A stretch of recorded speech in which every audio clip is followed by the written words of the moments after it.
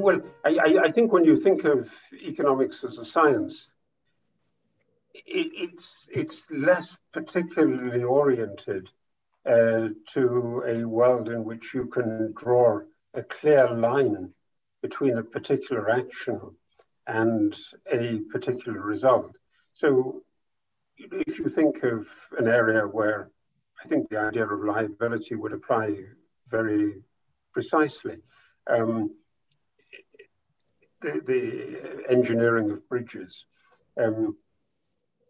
If somebody builds a bridge that collapses quickly, they've made a mistake, and they should be liable for that, and it's indeed a criminal mistake. With any kind of economic interaction, there are so many different impulses and decisions that flow into the making of the outcome, that it's really very, very hard to say one person designed this system and should be accountable for this. And particularly when we're thinking about bad times in economics and crises and disruptions and challenges, there aren't very good options. And the question is often about choosing between quite unpleasant options. And so the outcome often looks quite bad. I started off my career working on the German Depression in the interwar period.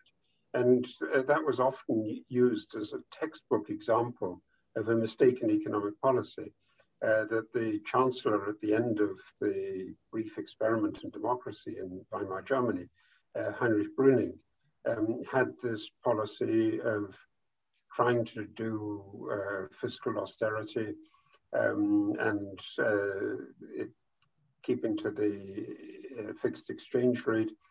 And in the late 1930s, it became very, very fashionable to say this was a terrible mistake. But actually, when you start to look into the details, almost anything he would have done would have been pretty terrible. If he hadn't done the fiscal austerity, there would have been a more immediate banking collapse. If he'd broken the commitment to the fixed exchange rate system, it would have been a violation of the treaties, and there would have been French soldiers coming into Germany. And so it looked as if this Chancellor, Heinrich Brüning, had very much less in the way of a room for maneuver than his critics subsequently thought. And so I would find it hard to say Brüning is responsible for the collapse of the Weimar Republic. If you're looking for the collapse, you need to think of things that happened a long time before and really multiple interactions. And similarly, I think it's hard to say that one policymaker is responsible for the 2008 financial crisis. It's a question of a mass series of interactions and innovations and unforeseen events. So